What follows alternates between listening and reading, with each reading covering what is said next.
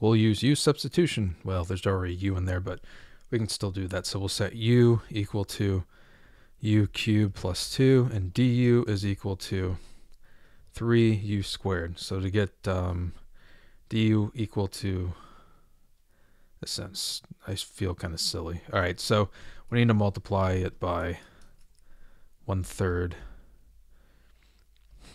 to get that, and then u raised to the 1/2 du. Integration, we get 1/3, 2/3. So 2 over 9. 2 over 9, yeah. Plus c. So 2/9 sub back in for u. U cubed plus 2 raised to the 3/2 plus c. And that's it. Okay, I hope this helped you out. I appreciate you watching the video, and you have yourself a great day.